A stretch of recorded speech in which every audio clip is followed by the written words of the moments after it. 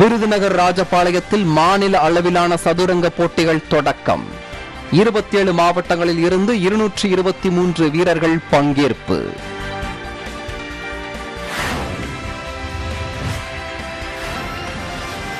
திருப்பதியில் இன்று முதல் மீண்டும் இலவச தரிசன டிக்கெட்டுகள் வழங்கப்படும்.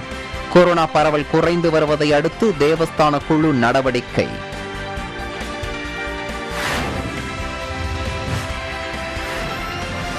சென்னையில் நாளை தொடங்க உள்ள புத்தக கண்காட்சி. 1 லட்சத்திற்கும் மேற்பட்ட புத்தகங்கள் விற்பனைக்கு வைக்கப்படும் என பதிப்பாளர்கள் தகவல்.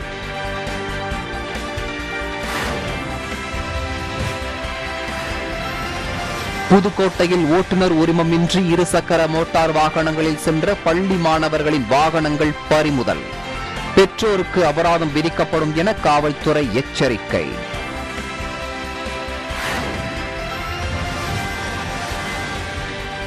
குன்னூர் மேட்டுப்பாளையம் சாலை விரிவுபடுத்தும் பணியால் போக்குவரத்து பாதிப்பு.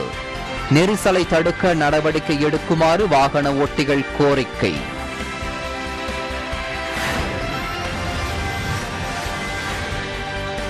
திருப்பத்தூர் மாவட்டத்தில் 5 கோடி ரூபாய்க்கு மேல் பண மோசடியில் ஈடுபட்டதாக NBL மைக்ரோ பைனான்ஸ் நிறுவனம் மீது புகார்.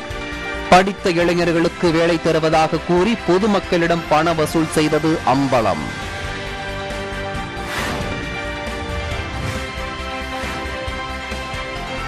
உள்ளாட்சி நகர்ப்புற தேர்தலை முன்னிட்டு வேட்பாளர்கள் தீவிர பிரச்சாரம். பணப்பட்டுவாடாவை தடுக்க பறக்கும் படையினர் கண்காணிப்பு.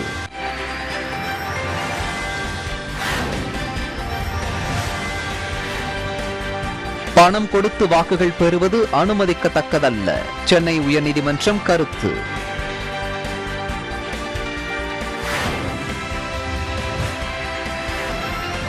சென்னையில் உள்ளாட்சி நகர்ப்புற தேர்தலை ஒட்டி வாக்குப்பதிவுக்கு தேவையான பொருட்கள் தயார். கொரோனா தடுப்பு பொருட்களும் விநியோக மையங்களுக்கு அனுப்பி வைப்பு.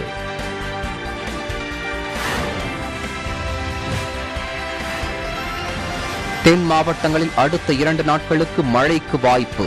சென்னை வானிலை ஆய்வு மையம் தகவல்.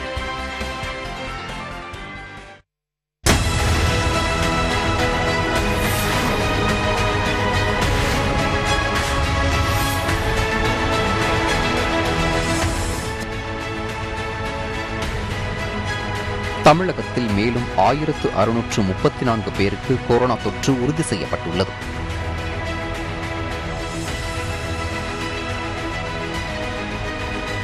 ஏர் இந்தியா நிறுவனத்தின் புதிய தலைமைச் செயல் அதிகாரியாக இல்கர் ஐசி நியமனம் செய்யப்பட்டுள்ளார்.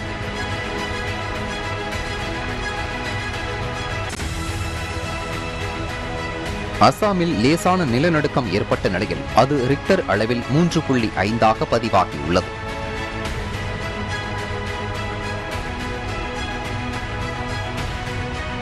இமாச்சல பிரதேசத்தில் வரும் 17ஆம் தேதி முதல் அனைத்து கல்வி நிறுவனங்கள், திரையரங்குகள் உள்ளிட்டவற்றை திறக்க மாநில அரசு அனுமதி அளித்துள்ளது.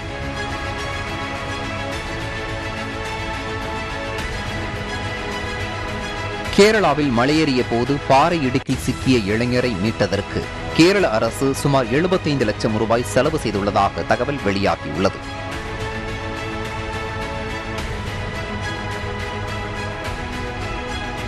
தேசிய பாதுகாப்பு அச்சுறுத்தல் எதிரொலியாக 54 சீன செயலிகளை மத்திய அரசு தடை செய்துள்ளது.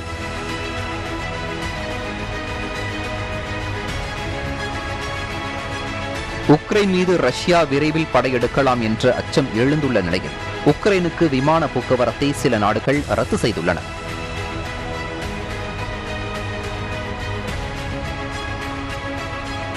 பெருவில் 1000 ஆண்டுகள் பழமையான மம்மிகள் கண்டுபிடிக்கப்பட்டுள்ளன.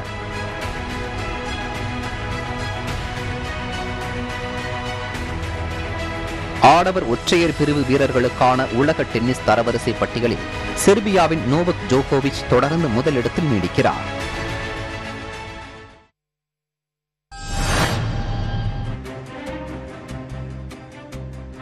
திருப்பதி ஏழுமலையான் கோவிலில் பல மாதங்களுக்கு பிறகு மீண்டும் இலவச தரிசனத்திற்கான டிக்கெட்டுகள் இன்று காலை 9 மணி முதல் திருப்பதியில் 3 இடங்களில் வழங்க தேவஸ்தானம் ஏற்பாடு செய்துள்ளது.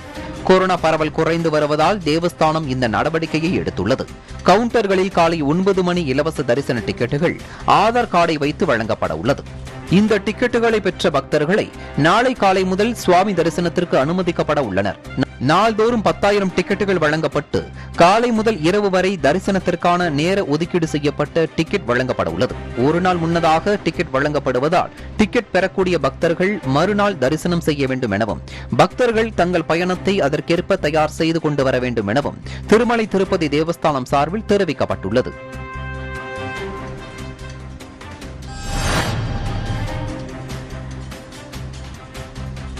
ராஜபாளையத்தில் உள்ள தனியார் கல்லூரியில் மாநில அளவிலான சதுரங்க போட்டிகள் தொடங்கியுள்ளன.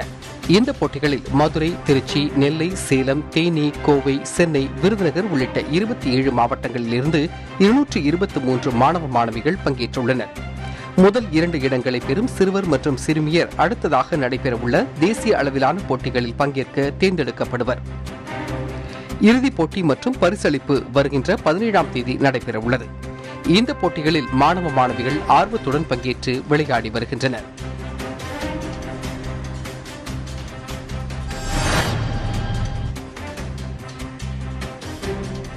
திருப்பத்தூரில் இளைஞர்களுக்கு வேலை தருவதாக கூறி பண மோசடியில் ஈடுபட்ட நிதி நிறுவனத்தினர் மீது புகார் அளிக்கப்பட்டுள்ளது.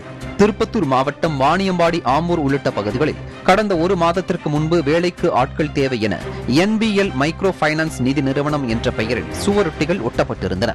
இதன் காரணமாக இளைஞர்கள் சுமார் 60க்கும் மேற்பட்டோர் இந்த நிறுவனத்தில் இணைந்துள்ளனர். சுற்றுவட்டார பகுதிகளில் உள்ள பொதுமக்களிடம் பத்திர ஆவணங்கள் இல்லை என்றாலும் வங்கியின் காசோலை வைத்து மக்களுக்கு குறைந்த வட்டி விகிதத்தில் கடன் வழங்கப்படும் என கூறி மக்களை இந்நிறுவனத்தில் இணைத்துவிட்டால் மட்டுமே ஊதியம் வழங்கப்படும் என இளைஞர்களிடம் கூறியுள்ளனர்.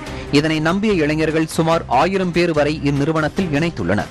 இதில் இணைய ஒருவரிடம் ரூபாய் 1000 எனவும் கடன் வழங்க அனுமதி பெற்றவர்களிடம் 1 லட்சம் ரூபாய்க்கு தவணையாக 5000 ரூபாய் வழங்க வேண்டும் என கூறி ஆம்பூரை பொறுத்தவரையில் சுமார் 4.5 கோடியும், வாணியம்பாடியில் 25 லட்சமும், திருப்பத்தூரில் 6 லட்சம் என சுமார் 5 கோடி அளவில் பண மோசடியில் இந்த நிதி நிறுவனம் ஈடுபட்டு நிறுவனத்தை மூடிவிட்டு சென்றுள்ளனர். இந்த நிதி நிறுவனத்தின் மீது நடவடிக்கை எடுத்து பொதுமக்களுக்கு பணத்தை திருப்பித் தர வழிவகை செய்ய வேண்டும் என கூறி திருப்பத்தூர் மாவட்ட காவல் கண்காணிப்பாளர் அலுவலகத்தில் புகார் அளிக்கப்பட்டது.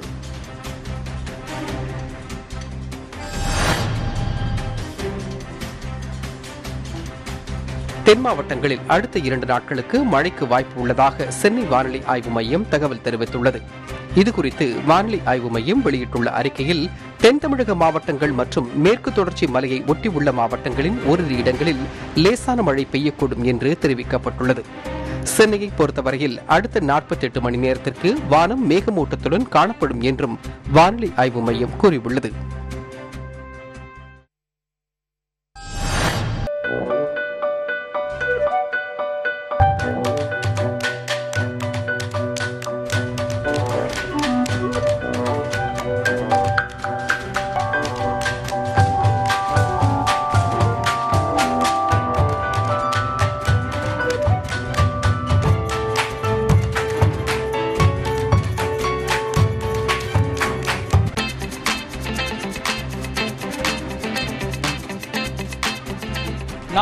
வது சென்னை புத்தக கண்காட்சி தொடங்கப்பட உள்ள நிலையில் அதற்கான ஏற்பாடுகள் சென்னை YMCA மைதானத்தில் மும்முரமாக நடைபெற்று வருகிறது. கொரோனா பரவல் காரணமாக நிறுத்தி வைக்கப்பட்டிருந்த புத்தக கண்காட்சியானது தற்போது தளர்வுகள் அறிவிக்கப்பட்ட பின்னர் திட்டமிட்டபடி நடைபெற உள்ளது. அதற்கான ஏற்பாடுகளை தென்னிந்திய புத்தக விற்பனையாளர் சங்கம் மற்றும் பதிப்பாளர்கள் சங்கம் இணைந்து செய்து வருகிறது. 3.5 லட்சம் சதுரடி பரப்பளவில் ஏற்பாடு செய்யப்பட்டுள்ள இந்த புத்தக கண்காட்சியில் 800 அரங்குகள் இடம்பெற உள்ளன. புத்தக கண்காட்சியில் 800 அரங்குகள் அமைக்கப்பட்டு வருகின்றன. அதற்கான ஏற்பாடுகள் தற்போது தீவிரமாக நடைபெற்று வருகிறது. ஒவ்வொரு அரங்குகளும் பதிப்பாளர்கள் தங்களது புத்தகங்களை வைப்பதற்கான ஏற்பாட்டினை செய்து வருகின்றனர். மாணவர்கள் மத்தியில் வாசிப்பு பழக்கத்தை மேம்படுத்துவதற்காக சென்னை முழுவதும் உள்ள பள்ளி கல்லூரிகளுக்கு இலவசமாக 10 லட்சம் டிக்கெட்டுகள் வழங்கப்பட்டுள்ளன. குழந்தைகளுக்கான பிரத்யேக அரங்குகளும் அமைக்கப்பட்டுள்ளன. பிப்ரவரி 16ஆம் தேதி அதாவது வரும் புதன்கிழமை தொடங்கப்பட உள்ள இந்த புத்தக கண்காட்சியானது மார்ச் 6ஆம் தேதி வரை நடைபெற இருக்கிறது. தினமும் காலை 11 மணி முதல் இரவு 8 மணி வரை வாசகர்கள் அனுமதிக்கப்படுகின்றனர். 45வது சென்னை புத்தக கண்காட்சிக்கு ஆன்லைன் மூலம் டிக்கெட் விற்பனை செய்யப்பட்டு வருகிறது. bapasti.com என்ற இணையதளத்தில் சென்று தேதியை குறிப்பிட்டு டிக்கெட்டை பெற்றுக் கொள்ளலாம். நுழைவு கட்டணம் 10 ரூபாயாக நிர்ணயம் செய்யப்பட்டுள்ளது. 100 ரூபாய் கட்டணம் செலுத்தி சீசன் பாஸ் பெற்றுக் கொள்ளும் நபர்கள் அனைத்து நாட்களிலும் செல்ல முடியும். புத்தக கண்காட்சியில் பல்வேறு கலை நிகழ்ச்சிகள் நடத்தப்பட உள்ளன. முக்கிய அம்சமாக தமிழர்கள் பண்பாட்டை வெளிப்படுத்தும் வகையில் தொல்லியல் துறை சார்பில் 5000 சதுரடியில் கண்காட்சி நடத்தப்பட உள்ளது. தென்னிந்திய புத்தக விற்பனையாளர் மற்றும் பதிப்பாளர் சங்கம் நடத்தும் மாணவர்களுக்கான திறன்வளர் போட்டிக்கான பன்னாட்டு பேச்சு போட்டி, ஓவிய போட்டி, திருக்குறள் ஒப்புவித்தல் போட்டி போன்றவை முதலாக 45வது சென்னை புத்தக கண்காட்சியில் நடைபெறுகிறது. இப்போட்டியில் பங்கு பெற விரும்பும் பள்ளி கல்லூரி மாணவர்கள் 9884401948 என்ற எண்ணிற்கு தொடர்பு கொண்டு தங்களுடைய பெயர், பள்ளி அல்லது கல்லூரி, கைபேசி, மின்னஞ்சல் முகவரி கொடுத்து பதிவு செய்யுமாறு கேட்டுக் கொள்ளப்படுகிறது. கர்ப்பிணி பெண்களுக்கும் 65 வயதுக்கு மேற்பட்டவர்களுக்கும் புத்தக கண்காட்சியில் அனுமதி மறுக்கப்பட்டுள்ளது. அதேபோல வரும் வாசகர்கள் அனைவரும் கட்டாயம் முகக்கவசம் அணிந்திருக்க வேண்டும் என்றும் அறிவுறுத்தப்பட்டுள்ளது. புத்தக கண்காட்சி குறித்த முக்கிய தகவல்களை புதியகம் செய்திகளில் காணலாம். புதியகம் செய்திகளுக்காக ஒளிப்பதிவாளர் ஜெகதீஷுடன் சுபாஷ் மற்றும் வினோத்.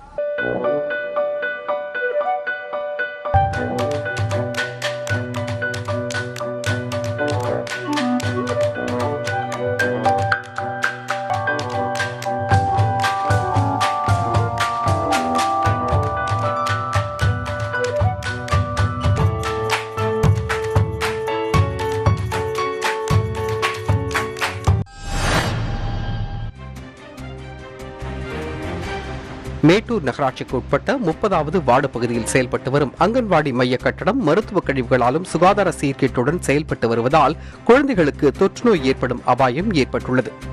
இந்த மையத்தின் மூலமாக அந்த பகுதியை சுற்றியுள்ள கர்ப்பிணி தாய்மார்களை ஊட்டச்சத்து குறைபாடு இன்றி மகப்பேறு நடைபெறுவதற்கு தேவையான ஊட்டச்சத்து முட்டை உள்ளிட்ட உணவுகளை கொடுத்து தொடர் கண்காணிப்பில் ஈடுபட்டு வருகின்றனர். இந்த நிலையில் இந்த அங்கன்வாடி மைய கட்டட வளாகத்தில் புதர் மண்டி சுகாதார சீர்கேடு அடைந்து வரும் நிலையில் சிறார்கள் பயிலும் இந்த அங்கன்வாடி மையத்தில் மருத்துவ கழிவுகள் அதிக அளவில் காணப்படுவதால் குழந்தைகளுக்கு தொற்றுநோய் ஏற்படும் ஆபத்தும் உள்ளதாக கூறப்படுகிறது. இதுகுறித்து சம்பந்தப்பட்ட அதிகாரிகள் உரிய நடவடிக்கை எடுக்க வேண்டும் என்பது அந்த பகுதி மக்களின் கோரிக்கையாக உள்ளது.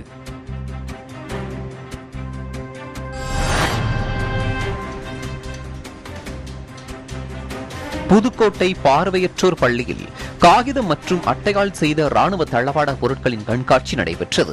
புதுக்கோட்டை மாவட்டம் தேக்காட்டூர் அருகே உள்ள குறிச்சிப்பட்டி கிராமத்தைச் சேர்ந்த ஆனந்த்ராஜ் என்ற இளைஞரால் காகிதம் மற்றும் அட்டையால் செய்த ராணுவ தளவாட பொருட்களின் கண்காட்சி நடைபெற்றது. புதுக்கோட்டை புதிய பேருந்து நிலையம் அருகே உள்ள பார்வையற்றோர் பள்ளியில் நடைபெற்ற இக்கண்காட்சியில் ராணுவத்தில் பயன்படுத்தக்கூடிய ஹெலிகாப்டர், ராக்கெட் லான்ச்சர், போர்க்கப்பல், போர் விமானம் உள்ளிட்ட பல்வேறு வகையான ராணுவ தளவாட பொருட்கள் காட்சிப்படுத்தப்பட்டிருந்தது. என்னோட பேர் ஆர் ஆனந்தராஜ். நான் நமனசமுத்திரம் குறிச்சிப்பட்டில் தான் வசிச்சு வரேன். பேப்பரில் ராணுவ தளவாடமாக செஞ்சு வந்துட்டு இருக்கேன். நம்ம நாட்டில் எத்தனை பேருக்கு என்ன வகையான போர் விமானம்லாம் இருக்குன்னு தெரியாது. அதை வெளிப்படுத்தணும் அப்படிங்கிறதுக்காக நான் இந்த முயற்சியை பண்ணிகிட்ருக்கேன். ஒவ்வொரு ஆண்டும் சரி ஜனவரி 26 மற்றும் ஆகஸ்ட் 15க்கு மாவட்ட ஆட்சித்தலைவர் முன்னாடி கண்காட்சியாக வச்சுட்டு வந்துட்டுருக்கேன். அரசினர் பார்வையற்ற நடுநிலைப் பள்ளியிலேருந்து அவங்க தலைமை ஆசிரியர் எனக்கு கால் பண்ணி எங்களோட பள்ளி மாணவ மாணவிகளுக்கு உங்களால் கண்காட்சி வைக்க முடியுமா அப்படிங்கிற மாதிரி கேட்டாங்க. இவங்க வந்திருக்கும் போது எனக்கு ரொம்ப சந்தோஷமா இருந்துச்சு. இப்பொருட்களை மாற்றுத்திறனாளி மாணவர்கள் தொட்டு பார்த்து ரசித்து மெய்சிலிர்த்தனர். நான் பார்வை திறன்களுடையக்கான அரசு நடுநிலைப் பள்ளியில் படிக்கிறேன். 6ஆம் வகுப்பு படிக்கின்றேன். தொட்டு பார்த்ததே கிடையாது. எங்களுக்கு ஆனந்தராஜர் அண்ணன் எங்களுக்கு இது வாய்ப்பெல்லாம் கொடுத்துருக்காங்க. இதை தொட்டு பார்க்கும்போது எங்களுக்கு ரொம்ப மகிழ்ச்சியாக இருந்தது. நாங்கள் போட் பார்த்தோம், கப்பல், பீரங்கி, கன், ஜெட்டு, துப்பாக்கி இதெல்லாம் பார்க்கும்போது ரொம்ப மகிழ்ச்சியாக இருந்தது. மதுரையில் மெக்கானிக்காக பணிபுரியும் இளைஞரோடு அணில் ஒன்று அன்போடு பழகி வருகிறது. மதுரை நேரு நகரைச் சேர்ந்த வினோத் என்ற இளைஞர் தனியார் நிறுவனத்தில் மெக்கானிக்காக பணியாற்றி வருகிறார். கடந்த சில தினங்களுக்கு முன்பு மெக்கானிக் நிறுவனத்திற்குள் புகுந்த ஒரு அணில் அங்கிருந்து வெளியேறாமல் சுற்றி வந்துள்ளது. அதற்கு உணவுகள் கொடுத்து அன்பை வெளிப்படுத்த துவங்கிய இளைஞர் வினோத்திடம் அணில் நெருக்கம் காட்டி அவருடனேயே இருக்க துவங்கியது. வீட்டில் வினோத்துடன் இருக்கும் அணில் பணியிலும் அவரது தோளில் இருந்து கொண்டு பிரியாமல் இருந்து வருகிறது.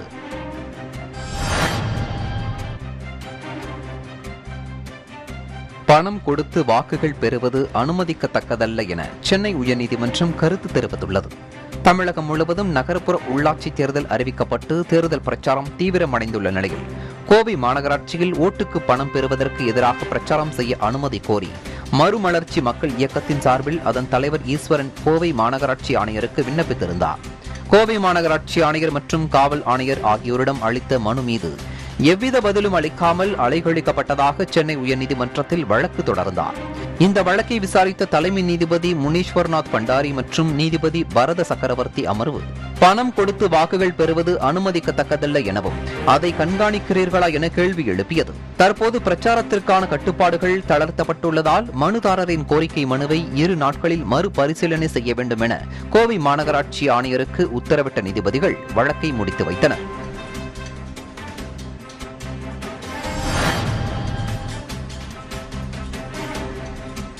பெருநகர சென்னை மாநகராட்சிக்கு உட்பட்ட 200 வார்டுகளுக்கான நகர்ப்புற உள்ளாட்சி அமைப்புகளுக்கான தேர்தலை முன்னிட்டு வாக்குச்சாவடி மையங்களில் வாக்குப்பதிவிற்கு தேவையான பொருட்கள் தயார் நிலையில் உள்ளதாக சென்னை மாநகராட்சி தெரிவித்துள்ளது.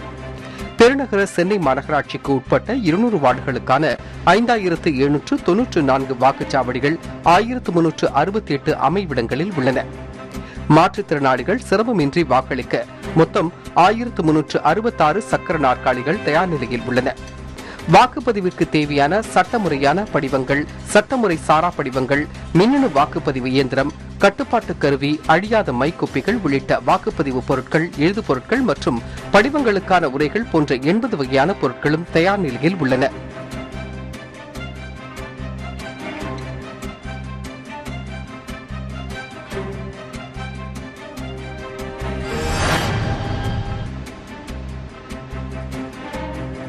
திருச்செந்தூர் சுப்பிரமணிய சுவாமி கோவிலின் மாசி திருவிழாவின் 8ஆம் நாளான இன்று காலை 5:30 மணிக்கு விஸ்வரூப தீபாராதனையும் 6 மணிக்கு உதய மார்த்தாண்டா அபிஷேகமும் தொடர்ந்து மற்ற கால பூசைகளும் நடைபெற்றன. சுவாமி சண்முகர் வெண்பட்டு அணிந்து வெண்ணிற மலர்கள் சூடி அலங்காரங்கள் முழுவதும் வெண்ணிறமாக அமையும்படி வெள்ளி சாத்தி கோலத்தில் பிரம்மன் அம்சமாக பெரிய வெள்ளி சப்பரத்தில் எழுந்தருளி பக்தர்களுக்கு காட்சியளித்தார். வெள்ளி நிறத்தில் காட்சியளித்த முருகப்பெருமானை ஏராளமான பக்தர்கள் தரிசனம் செய்தனர். பின்னர் பகல் 12 மணிக்கு மேல் சுவாமி சண்முகர் பச்சை சாத்தி கோலத்தில் விஷ்ணு அம்சமாக பச்சை நிற கடைசல் சப்பரத்தில் எழுந்தருளி வீதி உலா வந்தார்.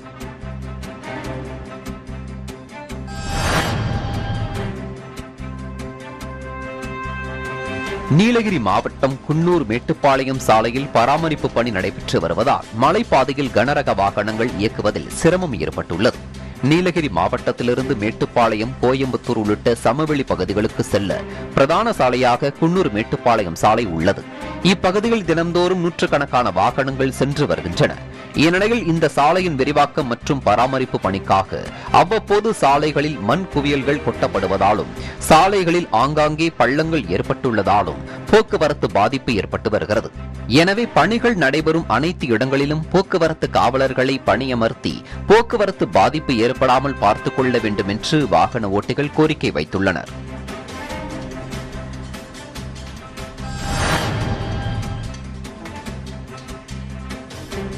புதுக்கோட்டையில் பள்ளி மாணவர்கள் இருசக்கர வாகனத்தை இயக்கி செல்வதாக புகார் வந்ததை அடுத்து போக்குவரத்து காவல்துறையினர் வாகன தணிக்கையில் ஈடுபட்டனர்.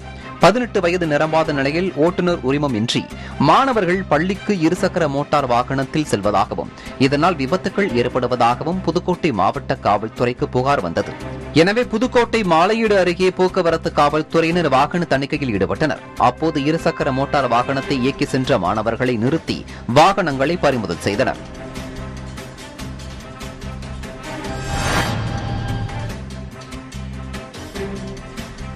பென்னாகரம் நாகாவதி அணை பாசன விவசாயிகளுக்காக மாவட்ட ஆட்சியர் திவ்யதர்ஷினி அணையிலிருந்து தண்ணீர் திறந்து வைத்தார். தருமபுரி மாவட்டம் பென்னாகரம் அருகே உள்ள நாகாவதி அணை கடந்த 6 ஆண்டிற்கு பிறகு முழு கொள்ளளவை எட்டியுள்ளது.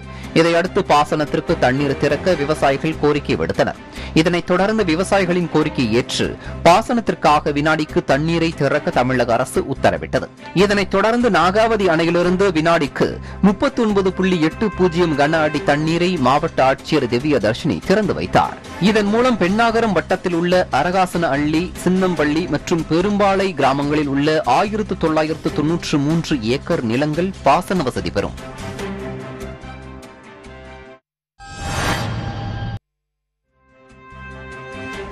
இரண்டாயிரத்து 22ஆம் ஆண்டிற்கான இந்தியா புக் ஆஃப் ரெக்கார்ட் விருதை தமிழ் பேராசிரியர் எழுதிய நாவல் வென்றுள்ளது. அவினாசி அரசு கலை மற்றும் அறிவியல் கல்லூரியில் தமிழ்துறை தலைவராகவும் உதவி பேராசிரியராகவும் முனைவர் பொ. மணிவண்ணன் பணியாற்றி வருகிறார். இவர் எழுத்தாளராகவும் ஆவணம் மற்றும் குறும்பட இயக்குநராகவும் இருந்து வருகிறார். கவிதை, மொழிபெயர்ப்பு, சிறுகதை, நாவல், திறனாய்வு முதலான தளங்களில் இதுவரையில் 12 நூல்களை எழுதியுள்ளார். இவர் எழுதிய பெய்த நூல் என்னும் கவிதை தொகுப்பு கேரள அரசின் பாடத்திட்டத்தில் இடம்பெற்றுள்ளது. கேரள கலாச்சார அமைப்பின் சாகித்ய புரஸ்கார் விருதையும் வென்றுள்ளது. கடந்த 2021ஆம் ஆண்டு எழுதிய வெண்தரிசு நிலம் என்னும் நாவல் 2022ஆம் ஆண்டிற்கான இந்தியா புக் ஆஃப் ரெக்கார்ட் விருதை வென்றுள்ளது. 12 பாகங்களை கொண்ட இந்த நாவலின் முதல் 7 பாகங்களை பொ. மணிவண்ணன் எழுதியுள்ளார். 5 பாகங்களை பாலக்காட்டைச் சேர்ந்த பெண் எழுத்தாளர் அஞ்சு சஜித் எழுதியுள்ளார். முதல் முறையாக 2 மொழிகளில் சார்ந்த எழுத்தாளர்கள் சேர்ந்து எழுதிய ஒரு நாவல். இரண்டாவது, முதல் பாகம் தமிழகத்திலும் 2வது பாகம் கேரளாவிலும் நடைபெறுகிறது. மூன்றாவது, இந்த 2 மொழி சார்ந்த படைப்பாளிகள் தமிழிலும் மலையாளத்திலும் இவர்களே எழுதி இவர்களே மொழிபெயர்த்திருக்கிறார்கள் என்பது இந்த நாவலுக்கு கூடுதல் சிறப்பாக இருந்ததாலும், கொரோனா பெருந்தொற்று காலத்தில், ஊரடங்கு காலத்தில் இணைய வழியாக சந்தித்து ஒருவரோடு ஒருவர் நேரடியாக இதுவரையிலுமே சந்திக்காமல் இருந்த 2 படைப்பாளர்களால் ஒரு நாவலை உருவாக்க முடியும் என்பதை நிரூபித்து காட்டியும் இதற்காக எனக்கு இந்த விருது வழங்கப்பட்டிருக்கிறது.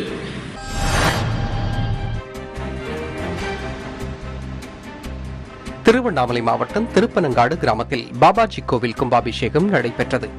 திருவண்ணாமலை மாவட்டம் வெம்பாக்கம் வட்டம் திருப்பனங்காடு கிராமத்தில் உள்ள பாபாஜி நகரில் மகா அவதார் கிரியா பாபாஜி சிலை பிரதிஷ்டை செய்து கும்பாபிஷேகம் நடைபெற்றது. மகா ஹோமத்துடன் கலச கும்பங்களுக்கு புனித நீர் ஊற்றி சிறப்பு பூஜை செய்யப்பட்டது. இந்த நிகழ்வில் ஏராளமான பக்தர்கள் கலந்து கொண்டு கிரியா பாபாஜியின் அருளை பெற்றனர்.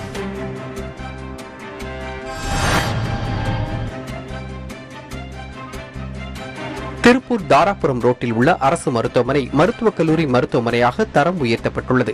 இந்த நிலையில் மருத்துவக் கல்லூரியில் மாணவ மாணவிகள் சேர்க்கைக்கான ஏற்பாடுகள் நிறைவடைந்து அதற்கான கவுன்சிலிங்கும் முடிந்தன. இதனையடுத்து மருத்துவக் கல்லூரியின் 1ஆம் ஆண்டு மாணவ மாணவிகளுக்கான வகுப்புகள் தொடங்கப்பட்டன. புதியதாக கல்லூரிக்கு வந்த 53 மாணவ மாணவிகளை மருத்துவக் கல்லூரி டீன் முருகேசன் உட்பட ஆசிரியர்கள் வாழ்த்து தெரிவித்து வரவேற்றனர்.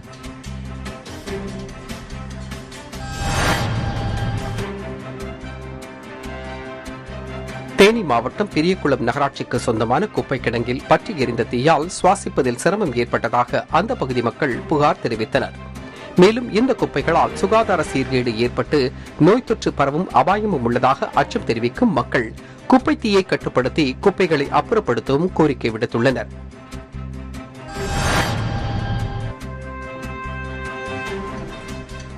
தமிழகத்தில் உள்ளாட்சி நகர்ப்புற தேர்தல் நடத்தப்பட உள்ள நிலையில் அனைத்து பகுதிகளிலும் வாக்குப்பதிவு இயந்திரத்தில் சின்னங்கள் பொருத்தும் பணிகள் நடைபெற்று வருகின்றன. இதனைத் தொடர்ந்து சேலம் மாவட்டம் எடப்பாடி நகராட்சியில் 59 வாக்குச்சாவடி மையங்களில் மின்னணு வாக்குப்பதிவு நடைபெறவுள்ளது. இந்த நிலையில் எடப்பாடி நகராட்சி அலுவலகத்தில் தேர்தல் நடத்தும் அலுவலர் சேகர் முன்னிலையில் வாக்குப்பதிவு இயந்திரத்தில் வேட்பாளர்களின் சின்னங்கள் பொருத்தும் பணி நடைபெற்றது.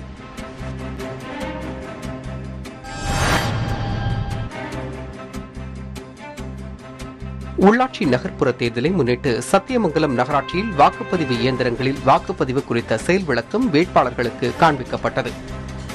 ஈரோடு மாவட்டத்தில் 1 மாநகராட்சி, 4 நகராட்சி மற்றும் 42 பேரூராட்சிகளில் 771 பதவிகளுக்கு 2724 பேர் போட்டியிடுகின்றனர்.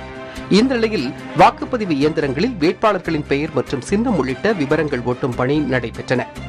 வேட்பாளர்கள் முன்னிலையில் நடைபெற்ற இந்த பணியின் போது வாக்குப்பதிவு குறித்த செயல் விளக்கமும் செய்து காண்பிக்கப்பட்டது. இதில் வேட்பாளர்கள் வாக்குப்பதிவு இயந்திரத்தில் வாக்களித்து இயந்திரம் சரியாக செயல்படுகிறதா எனவும் ஆய்வு செய்தனர்.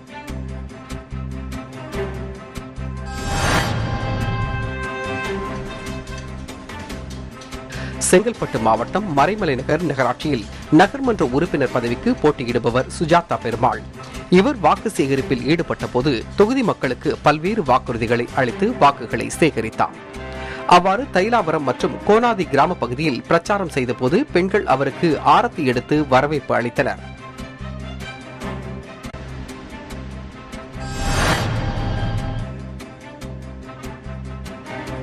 திருச்செங்கோடு விவேகானந்தா கல்லூரியிலும் உள்ளாட்சி நகர்ப்புற தேர்தலுக்கான வாக்கு எண்ணும் மையத்தை அதிகாரிகள் பார்வையிட்டனர்.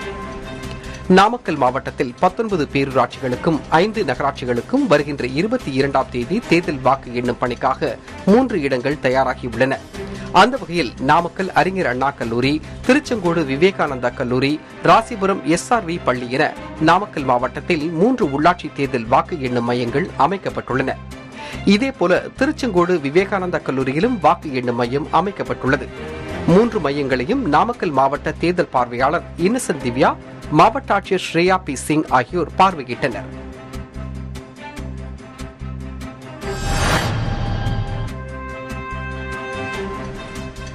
திருவண்ணாமலை மாவட்டம் வந்தவாசி நகரமன்ற தேர்தலை முன்னிட்டு வந்தவாசி தனியார் மகளிர் கல்லூரியில் உள்ள வாக்கு எண்ணும் மையத்தை வேலூர் சரக டிஐஜி ஆனி விஜயா நேரில் ஆய்வு மேற்கொண்டார்.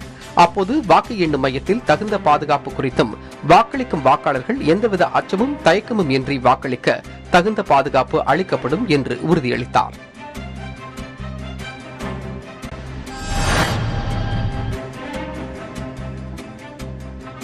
தஞ்சை மாநகராட்சியில் அரசியல் பிரமுகரின் கட்டடங்களை இடித்து 44,000 சதுர அடி குத்தகை நிலம் மீட்கப்பட்டுள்ளது. தஞ்சை பழைய பேருந்து நிலையம் அருகே 44,000 சதுர அடி நிலத்தில் மாநகராட்சிக்கு சொந்தமான நிலத்தில் குத்தகை அடிப்படையில் நாடக சபை நடத்தப்பட்டு வந்தது. இதற்கான ஒப்பந்த காலம் முடிந்து அதனை மாநகராட்சியிடம் திரும்ப ஒப்படைக்காமல் அரசியல் பிரமுகர்கள் அவற்றை ஆக்கிரமித்து அங்கு மதுபான கடை, பார் உள்ளிட்டவைகளை விதிகளை மீறி நடத்தி வந்தனர். மேலும் ஒப்பந்த தொகை 20 கோடி ரூபாயை மாநகராட்சிக்கு செலுத்தவில்லை எனவும் கூறப்படுகிறது. இந்நிலையில் நீதிமன்ற உத்தரவின்படி மாவட்ட ஆட்சியர், மாநகராட்சி ஆணையர் உள்ளிட்ட அதிகாரிகள் கைப்பற்றப்பட்ட இடத்தில் இருந்த கட்டடங்களை இடித்து அப்புறப்படுத்தினர். மீட்கப்பட்ட இடத்தின் மதிப்பு சுமார் 100 கோடி ரூபாய் என கூறப்படுகிறது.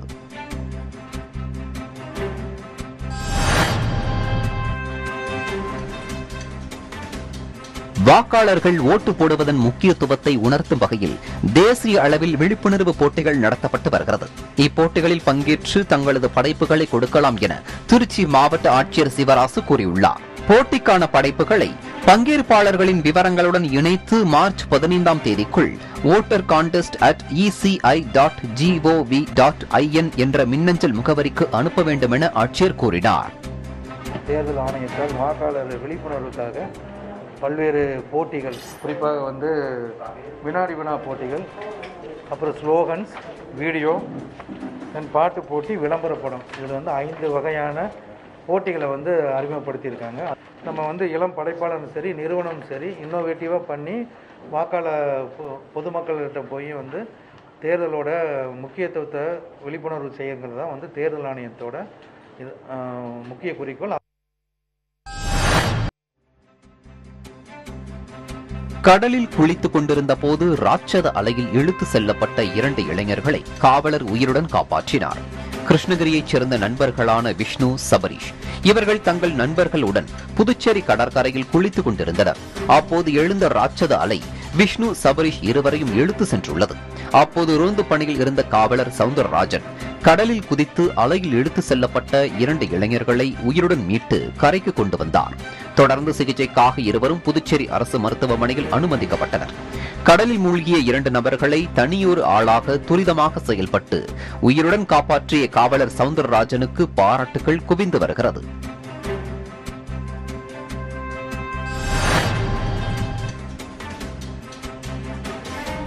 தொடக்க கல்வி பயின்ற பள்ளியில் தற்போது படிக்கும் மாணவர்களுக்கு கல்வி உபகரணங்களை புதுமண தம்பதி வழங்கினர். மயிலாடுதுறை மாவட்டம் தரங்கம்பாடி தாலுகாவில் உள்ளது கிளியனூர் ஊராட்சி ஒன்றிய நடுநிலைப்பள்ளி. அகரவல்லம் கிராமத்திலிருந்து சென்று அந்த பள்ளியில் படித்த 30க்கும் மேற்பட்ட முன்னாள் மாணவர்கள் ஒன்றிணைந்து அகரவிடியல் என்ற சேவை அமைப்பை தொடங்கி ஏழை மக்களுக்கு பல்வேறு உதவிகளை செய்து வருகின்றனர். இந்த நிலையில் இந்த அமைப்பைச் சேர்ந்த முன்னாள் மாணவனான மாதவனின் திருமணம் நடைபெற்றது. திருமணம் முடிந்து உடனடியாக மணமகளோடு பள்ளிக்கு சென்று தற்போது அங்கு படிக்கும் மாணவர்களுக்கு எழுது பொருட்களை வழங்கி மகிழ்ந்தனர். பள்ளிக்கு வந்த தம்பதியருக்கு ஆசிரியர்கள் மாணவர்கள் கரகோஷம் எழுப்பி உற்சாக வரவேற்பு அளித்தனர். மாணவர்களுக்கு ஸ்லேட், பேனா ஆகிய எழுது பொருட்களை தம்பதியினர் வழங்கினர்.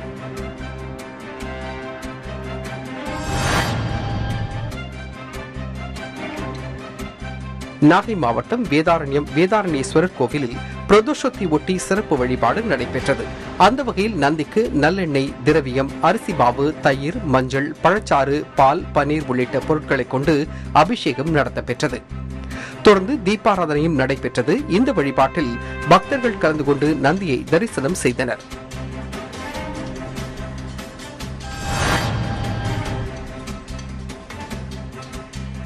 சிவகங்கை மாவட்டம் மானாமதுரை ஊராட்சி ஒன்றிய அலுவலகத்தை ஆவாரங்காடு கிராமத்தைச் சேர்ந்த பெண்கள் முற்றுகையிட்டனர். அவர்கள் தங்களுக்கு 100 நாள் வேலை திட்டம் முறையாக வழங்கப்படுவதில்லை எனவும் இந்த வேலைக்கு வரும் பயனாளிகளை காலையில் வழக்கமாக பணிக்கு வரும் நேரத்திற்கு முன்னதாகவே பணிக்கு வர வேண்டும் என வற்புறுத்துவதாகவும் புகார் கூறி போராட்டம் நடத்தினர்.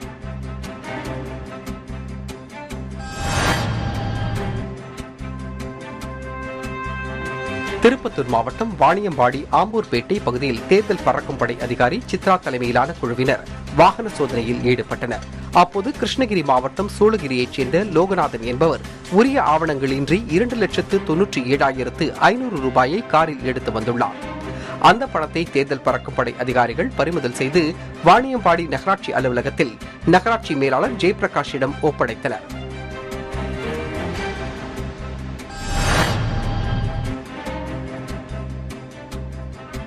வேலூர் அடுத்த விரிஞ்சிபுரம் பகுதியில் காவல்துறையினர் ரோந்து பணியில் ஈடுபட்டிருந்தனர்.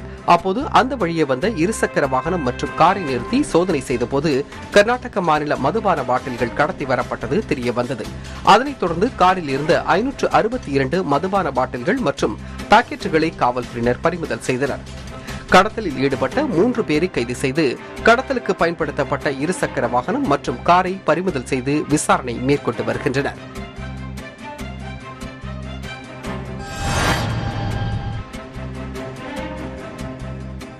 மயிலாடுதுறை மாவட்டம் சீர்காழியை அடுத்த கடுக்காய்மரம் கிராமத்தின் வழியே 4 வழிச்சாலை அமைக்க நிலங்கள் கையகப்படுத்தப்பட்டு வருகின்றன. இதற்காக கையகப்படுத்தப்பட்ட இடத்தில் இருந்த சுடுகாடும் அகற்றப்பட்டு சாலை அமைக்கும் பணிகள் நடைபெற்று வருகின்றன. இந்த நிலையில் இந்த கிராமத்தைச் சேர்ந்த நபர் ஒருவர் உயிரிழந்தார். அவரின் உடலை அடக்கம் செய்ய சுடுகாடு இல்லாததால் கையகப்படுத்தப்பட்ட பழைய சுடுகாடு இருந்த இடத்திலேயே கிராம மக்கள் உடலை அடக்கம் செய்தனர். மேலும் தமிழக அரசு உடனடியாக புதிய சுடுகாடு அமைத்து தர வேண்டும் எனவும் கோரிக்கை விடுத்துள்ளனர்.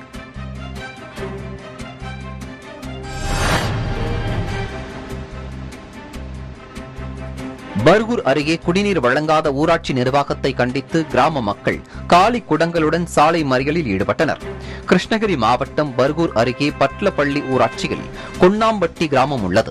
இக்கிராமத்தில் ஊராட்சி நிர்வாகம் சார்பில் மின் மோட்டார் மூலம் பெறப்பட்ட குடிநீர் வழங்கப்பட்டு வந்தன. இந்நிலையில் கடந்த 1 மாதமாக குடிநீர் வழங்கப்படாத நிலையில் பொதுமக்கள் பெரிதும் அவதியடைந்து வருகின்றனர். இது தொடர்பாக அதிகாரிகளிடம் புகார் அளித்தும் எந்த ஒரு நடவடிக்கையும் எடுக்கவில்லை என புகார் எழுந்துள்ளது. இதையடுத்து அக்கிராம மக்கள் கிருஷ்ணகிரி திருப்பத்தூர் சாலையில் காலி குடங்களுடன் சாலை மறியலில் ஈடுபட்டனர்.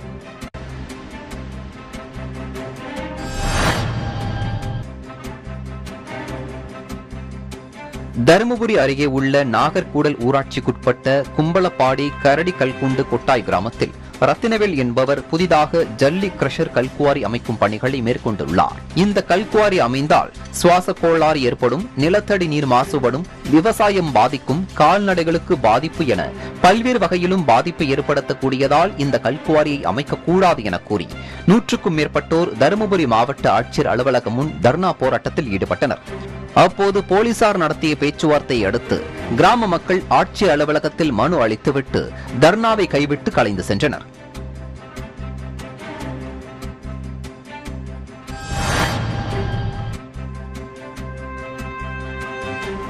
ராமநாதபுரம் மாவட்டம் ஏர்வாடி அருகே பிச்சை மூப்பன் வலசை கடல் பகுதியில் கடலுக்குள் உள்ள பவளப்பாறைகள், கடல் பாசி, கடல் புற்கள் ஆகியவற்றை பார்ப்பதற்காக வனத்துறையின் சார்பில் கண்ணாடி இழை படகு மூலம் சுற்றுலா பயணிகள் அழைத்து செல்லப்பட்டு வருகின்றனர். இந்த நிலையில் இதனை கைவிட வலியுறுத்தி CITU சார்பில் கடலில் இறங்கி ஆர்ப்பாட்டம் நடத்தப்பட்டது.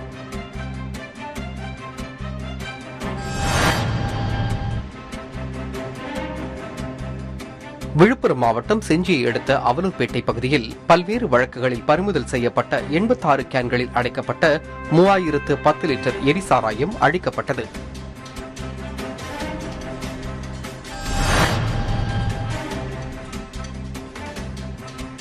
தேனி மாவட்டம் போடிநாயக்கனூர் நகராட்சி அலுவலகத்தில் உள்ளாட்சி நகர்ப்புற தேர்தலை முன்னிட்டு அனைத்துக் கட்சி மற்றும் சுயேட்சை வேட்பாளர்கள் முன்னிலையில் வாக்கு இயந்திரங்களில் சின்னம் பொருத்தும் பணிகள் துவங்கி நடைபெற்றன. இதில் துப்பாக்கி ஏந்திய காவல்துறையினரும் பாதுகாப்பு பணியில் ஈடுபட்டிருந்தனர்.